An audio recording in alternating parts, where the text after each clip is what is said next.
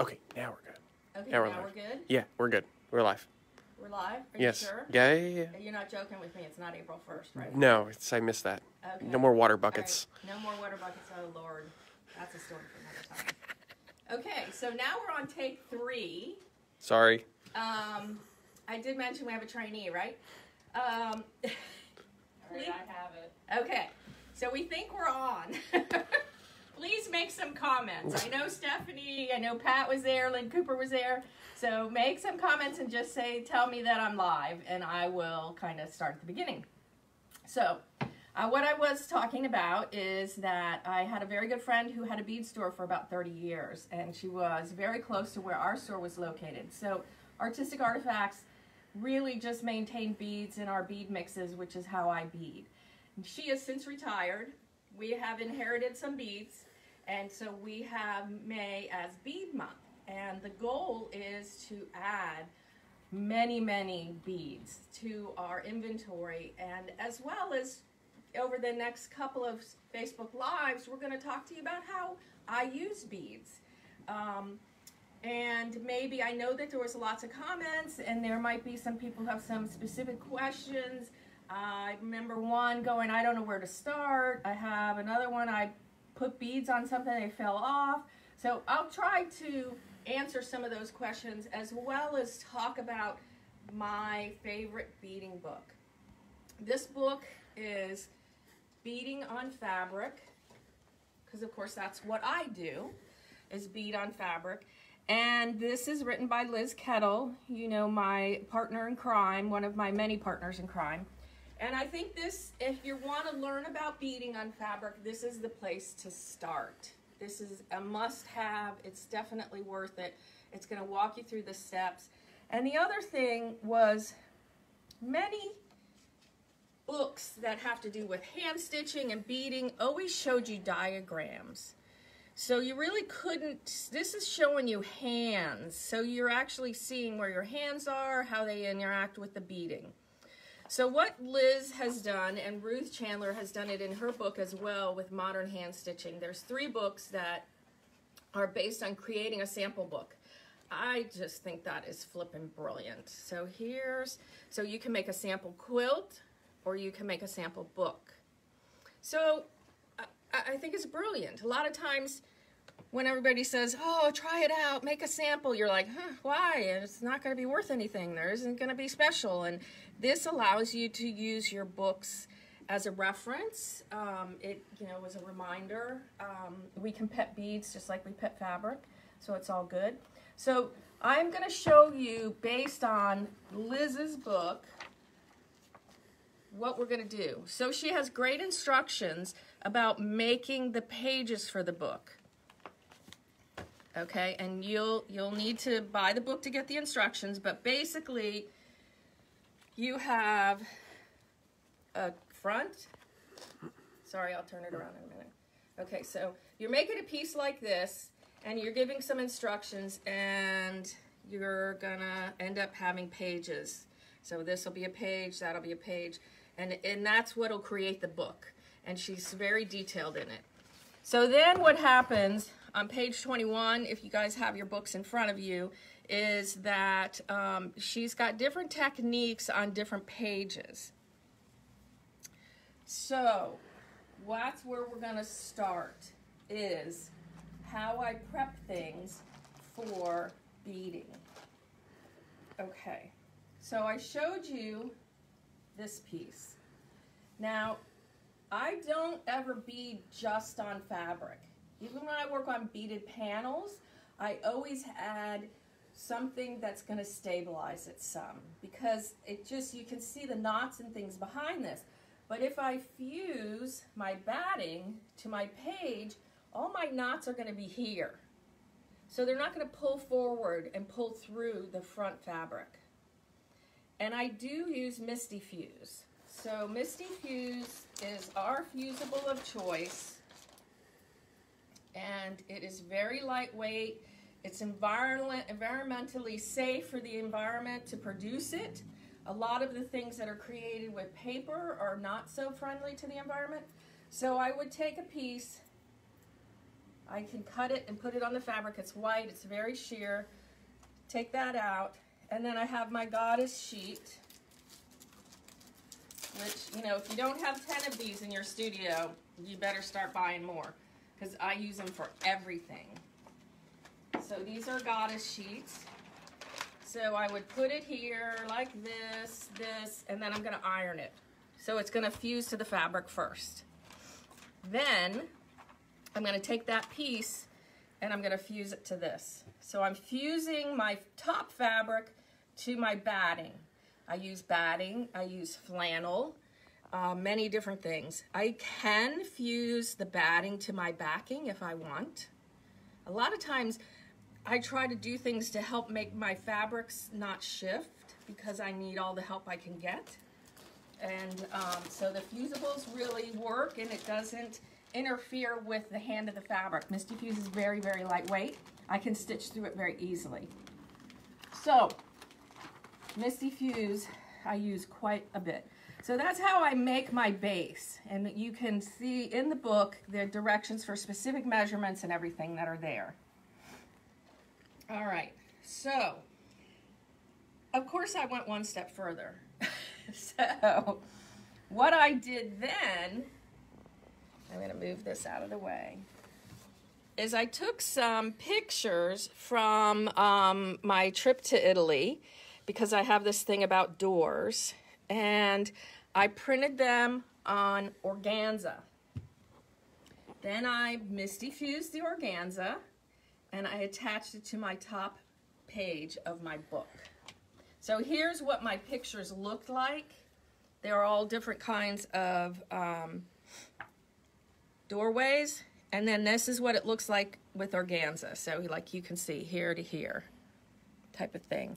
So that gave me a little background, but the other thing it gave me was a pattern to follow for my stitching. Okay, yes, I always like patterns that give me some direction so that I'm not starting with a blank page. Blank pages are a little intimidating. This allows me to add some to my page. So that is, my secret is out. So that's our prepping. I do this, as I said, with batik panels. Any of my beading all has multi-layers. All right, now let's talk about materials. I like silamide to stitch with. I like tulip needles to stitch with. So they are my favorites. Now, can I get them all the time? No. Silamide is really hard to find right now. So there's a product that's called Nymo. It comes on little spools, and it is a beading thread. So we have this silamide on cards, and we will be getting some spools. We have all of the tulip needles. Now beading needles come short, they come long. Again, if I had to pick a number, my favorite beading needle is a 10 short. Doesn't mean that I don't use whatever needle is threaded. I definitely do that. So those are tools. Anybody have any questions so far? Chris would like to know if you can use tap. Tap. Yes, you can. I think tap is going to be a little bit of a harder one to get your needle through to stitch on it, but for sure you can. I would just stitch with a little bit larger needle. So, okay, now you're going to ask me about needle sizes. Needle sizes, the higher the number, the smaller the needle. The lower the number, the smaller the bead. I had to write that down because, of course, everything is inconsistent over this whole industry about needles and thread. So 10 is kind of middle of the line, 12, 13 is going to be a really small beading needle. Oh, did I say that wrong? Size 11 beads are smaller. Okay, sorry. See? I wrote it down, I still got it wrong. I'll show you some beads in a minute. Then we'll do it. But these are definitely the needles. Any other questions so far? Everybody with me? Okay, that's good. I also, when we're talking about needles, this is another book I recommend, Know Your Needles, again by Liz Kettle. Machine needles, hand needles, beading needles, everybody needs to have it because they do make needles for a reason, and this tells you why. So it's really helpful. Materials that, all right, now let me show you a little bit about beads. Now I will tell you that the only reason why these beads are still in this container is because somebody gave them to me that way. Because I always work with bead mixes. And this is what we sell, and this is why we sell those, is because that's what I personally work with. So I have those little hardware drawers, and I have a color. I have turquoise, I have red, I have white, I have small beads, I have big beads, and each one of these has a drawer to its own self. And so the first thing I do when I get beads like this is I pull the blue drawer out and go dump it. But I won't do that to you right now. Okay, so this,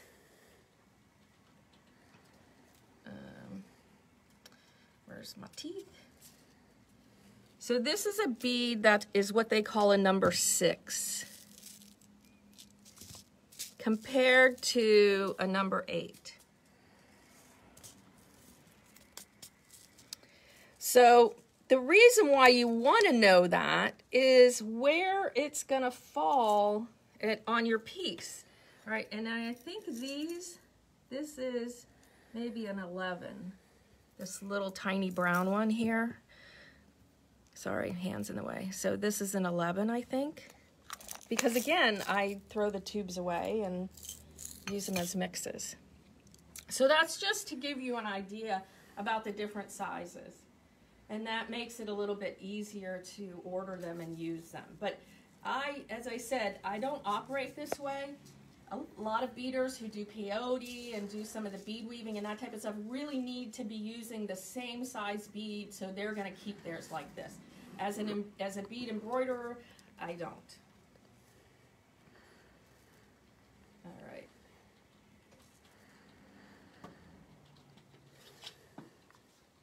Let's just do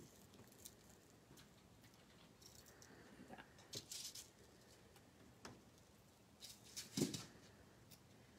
Okay, so now we're going to talk about beads and applying them to fabric.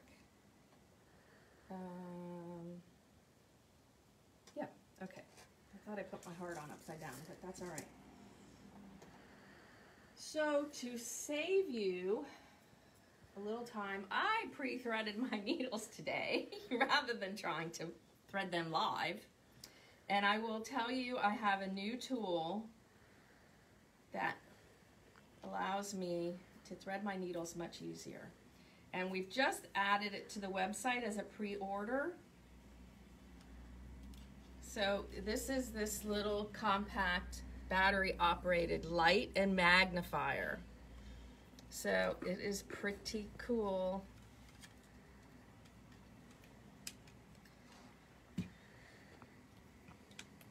I can actually see the hole in the needle and the hole on the beads. So I am now addicted to this lamp. It goes everywhere with me. I would say it's probably more, I don't use needle threaders, so I'm good with this one. But this is definitely just added last night to inventory, to ordering possibilities. Someone would like to know what that silver scoop was. Okay, we're going to work on sourcing those. This is something that's very common to the beading industry, and it is a little triangular scoop so that you can scoop them up. So we'll be adding different tools that I think will help you in your ability to keep your beads under control. I have a new wood floor in my studio, and I've been sorting beads for probably the last 3 weeks, and I can hear them as they fall because they roll off the table. So, and I have found this, I have these little boxes and things, but isn't that perfect? I was like, ooh.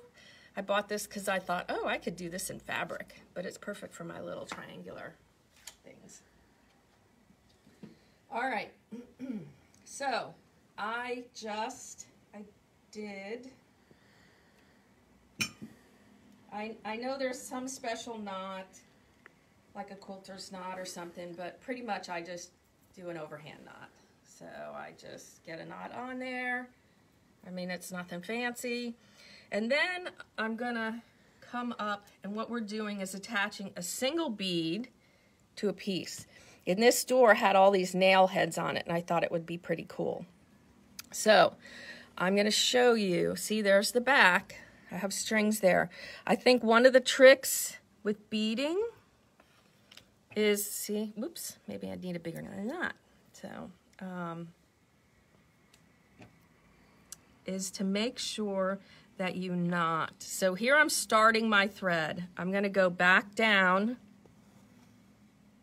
You can see there, and now I'm gonna put my bead on. So I have a knot in my thread, and I've stitched a knot, so to speak. And here's my one bead, and I'm gonna put it not in the same hole. Can you see I'm going right next to it?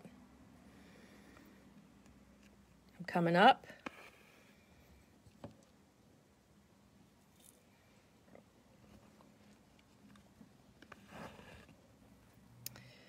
And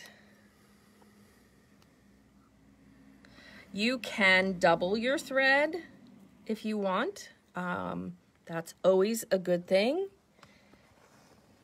Now I've done a couple of these. Then I'm going to come back over here because I've stitched some, and I'm just going to create a little knot. So so that's another trick to making sure that your beads are not going to fall off, is to not, you know, some people say 20 beads, somebody says 5 beads. I just do it every once in a while. Larkin Van Horn was one of the early beaders and first authors of beading, and she would, when she would lecture, she would tell this story about beading her wedding dress, which of course, those of us who knew Larkin, that would be expected. So she beaded with sewing thread, she didn't knot, and she didn't double her thread. So what do you think happened to her beads on her dress? They came off. So she would tell that story, so hopefully to save other people. All right. So that is stitching a single bead on. And if, again, I don't do fancy knots. I just do knots here. Now what I will show you is, okay, I want to end my thread. So I kind of bury, I do a stitch. You can see these are really planned out. I just want to make sure that they're not coming through on the top. And I bury it. Okay, any questions? Everybody good so far? Okay, there's a lot you can do with just sewing one bead on. So I'm going to show you a couple of ways on how I've done that. All right. So here's a piece that has a single bead. Yes. Christina would like to know about the trimming, or the edging. Okay, we'll get there, Christina. I know, it's pretty cool, isn't it? So these are single beads. Now what I did on this one is, here's a single bead and I had a tab on it. So, meaning it has an extra bead, so it's 2 beads instead of 1. So what I would do with that one is,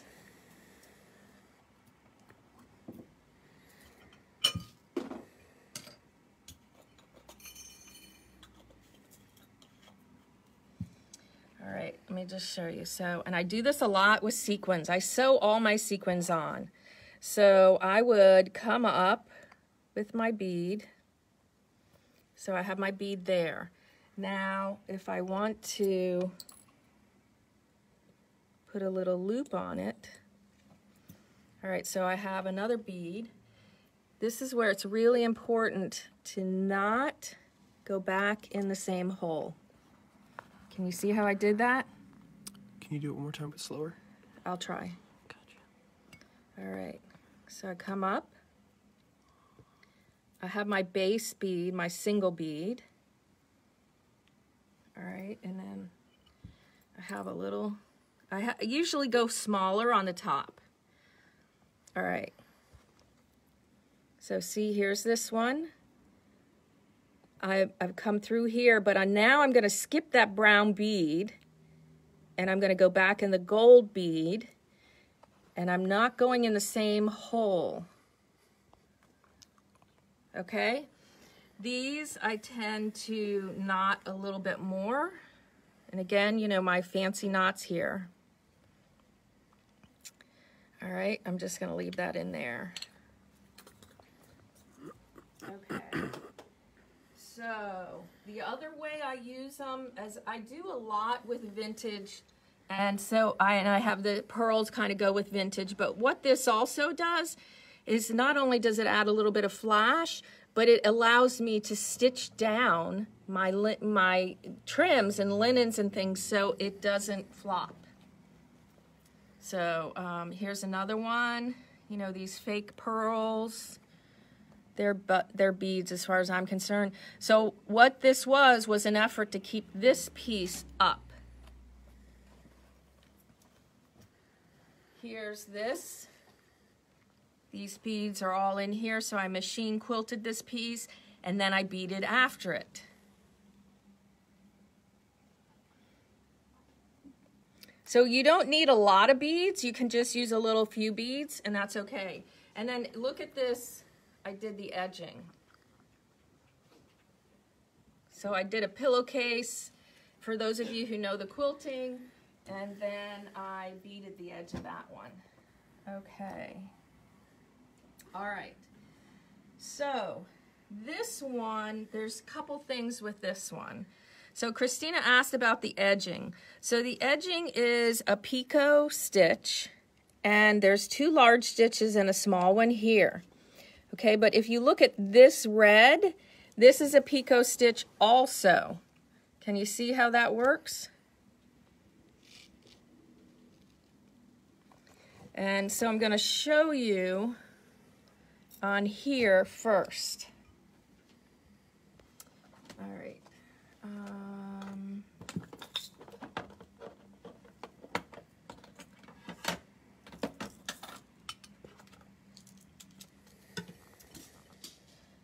See if I can control my beads a little bit. These are really fun, guys. They are vintage corn cob holders. And they are great for beads. So the first one, get a longer thread.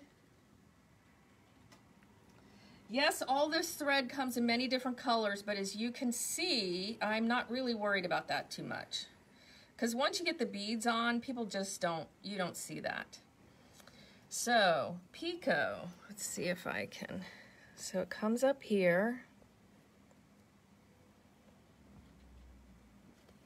Hang on, we'll get started in there in a minute.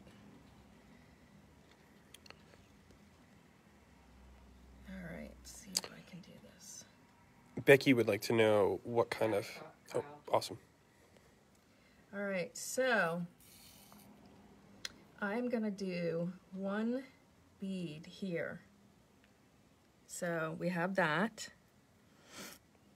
I'm going to put, this is when I need my light to figure out where the hole is in my bead, because these holes are hard to see. Or maybe they're not there. Oh, there it is. Okay.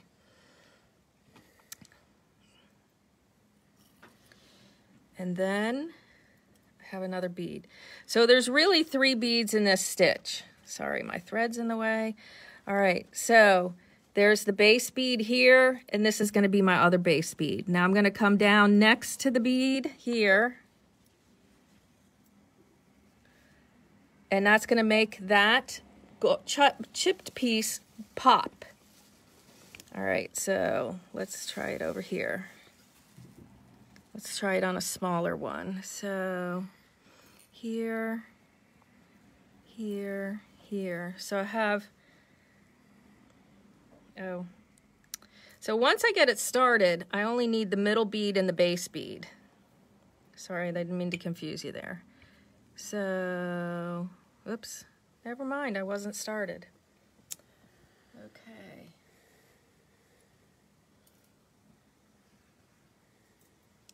We'll get it. It's easier when it's on the edge, I have to tell you. Okay, we'll start the line here, here. 3 beads. Base bead is here. This is going to be our top bead. I'm going to come down here.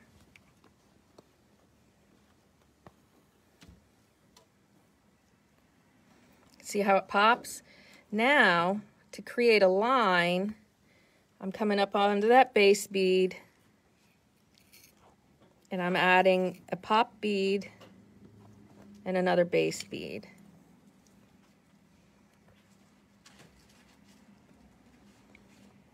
Coming up here.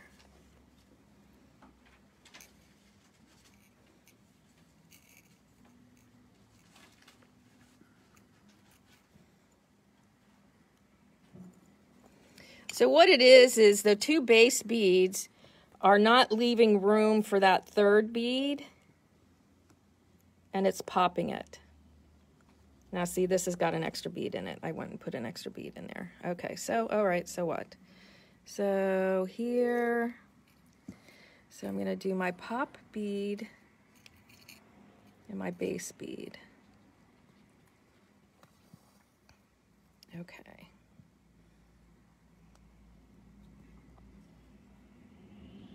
Hello, where's my hole? All right. So Liz gives you directions for this picot stitch, and she does tell you how to do it as a edge stitch as well.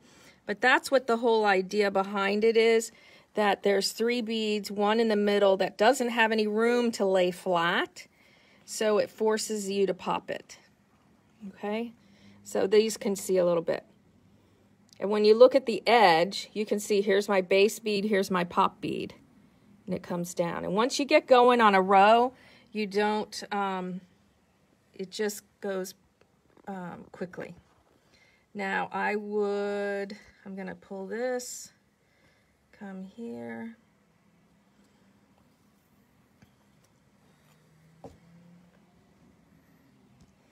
Not.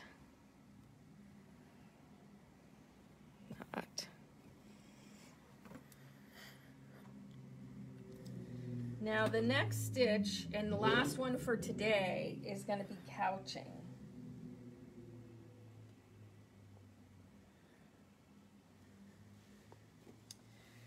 So couching what is done here with these turquoise beads. And now you really can see my bead mixes that I work with there. And I have all kinds of different little beads there. So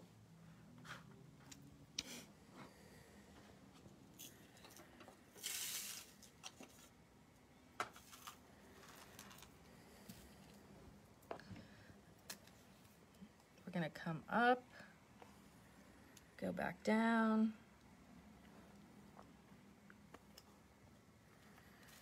Sorry, moving. Kyle can't find the piece. All right, so I'm going to come up here, and I'm just going to go to my bead mix, and I'm going to put some beads on there. All right, I don't use bugle beads very much, but they are cut glass, so whenever you're stitching down a bugle bead, you must put a bead in on the either side of it. Because if you don't, your thread will cut. The bead will cut it. All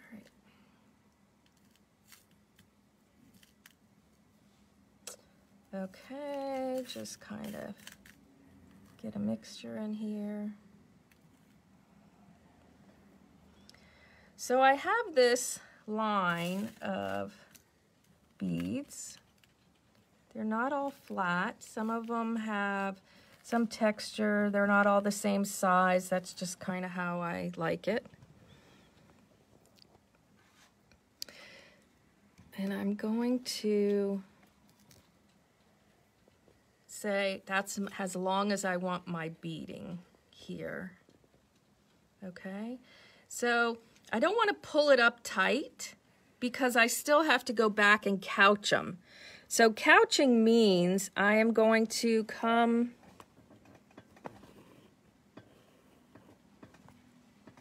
where's my thread?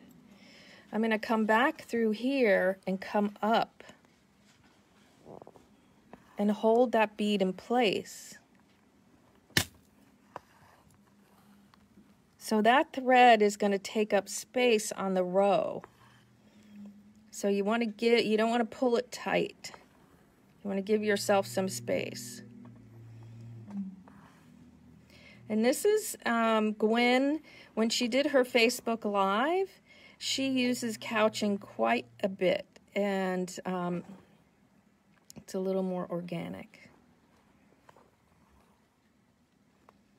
Okay, so couching, that's couching. And those are the stitches that we're going to go over today.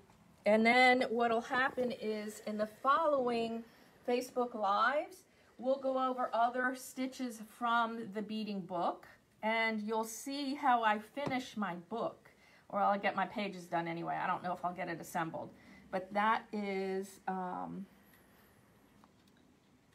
we're going to do it. Now, we have some, in the newsletter we have had this last Wednesday, we have some new bead mixes. So we, as I said, the reason why we sell them this way is that's how I use them. So we added, I think, almost 6 new colors, 4 to 6 new colors that are on there. And so those are available now. The light, get your pre-orders in on that first. And then the rest of the beading is in stock, and the needles, the beads, the silamide. We have lots of books that have to do with hand stitching, but also cover beading. And these are available for you too. One of the things about Christian Brown that I thought was very interesting was that if you're a crazy quilter and you want to add beads, which I know I saw some comments about people wanting to start crazy quilting, I would get some Christian Brown books. They are really great. The other thing that we have are her stencils. So these are primarily sold for hand stitching, but you can use them for beading too. You can take these patterns, and I'll show you what I did with that on another Facebook Live. But those are tools that I think will help you. I'm not a thimble person. I can put thimbles on 4 out of 5 fingers, and I'll go for the 5th one that doesn't have the thimble on it and still stick the needle through my finger. I don't know, I just don't use them. I know that I received information about the winner for our giveaway, and of course I can't remember. Chris, are you there? Can you type her name in the chat as the winner? If not, we will do that. I'm sorry, but we do have a winner. The book, the beading thread, and some beads. We'll get you that. And I'm sorry, she told me this morning, and of course my phone is now the camera, so we'll post that as soon as we get it. Any questions so far? Anything I can help? Did we get some questions answered for some new beaders that had some concerns about starting the beading or troubleshooting what you were doing? That's all good? Lots of hearts and likes. So okay, cool. Good. We've got interest in a beading class, so. Okay, awesome. Did somebody ask about my necklace? Yes, many people love your necklace. Okay. Dina has won the live. Dina has won the live. Thank you, Sharon. So yes, congratulations, Dina. I do actually also have some quilts behind me, but let me tell you, my first life I was a weaver and a spinner and a dyer, And I wanted to transition out of that, and I was currently selling my fiber art in a co-op gallery down in Alexandria, Virginia. So it had to have fiber in it. It had to, before to sell it, and it had to go through 2 jurors to get into the boutique. So I developed a whole line of fabric jewelry using rolled fabric beads and stitching. And I'll show you some of that this month too, and how I did that. So that's coming. But I'm very proud to say that this necklace, I also created a bracelet, and the bracelet was featured in Washington Post magazine, Mother's Day gifts. So somebody had gone into the torpedo factory and picked my piece out, and yes, I have that hanging in my office, as well as the most recent article from the Washington Post about creative businesses in the Washington metropolitan area, great places to visit, and Artistic Artifacts was on that list too. Okay, so one more thing, I pulled these out. This is actually in the beading book. You can see it in there, you can see some details. So this is a very early quilt. I did use, so you can see the beads on the end of the bugle beads, and then I attached the leaves and did some that. This is a piece here that was hand dyed, and I again was trying to highlight the linen, because I think that these old vintage linens really come alive with color. You can see more of the pattern and the work that they had, so that was an experiment there. And then this one here was a piece, it's my Joan of Arc. I was in Germany and had a post of the picture of this beautiful statue that just reminded me of Joan of Arc. So this is bead stitching to keep this metal mesh in place. So I didn't want to glue it, I didn't want to fuse it, I just wanted it to stay in place, so that's that. Okay, so if you want to bead along with me, you have the list of the tools to get into order. We hope to see you next Saturday, where we'll do a little bit more beading. Don't forget our third Thursday. We will be having a Facebook Live sale at 7 o'clock on Thursday, and I have some great surprises for you for that too. I am creating treasure boxes from my studio to yours with our using our Indian paper boxes. So those we'll have a mixed media box, and we'll have a fiber box. So those will be, you want to come that night, because we're going to do limited editions, and when they're sold out, they're sold out. And look for our newsletter on Wednesdays, Facebook Live, Instagram, YouTube, which this will be posted on YouTube, so you can share it and show it to your friends, go back and see it later, and we will watch the comments to see if you have any additional questions. Thank you for joining us at Artistic Artifacts in Alexandria, Virginia.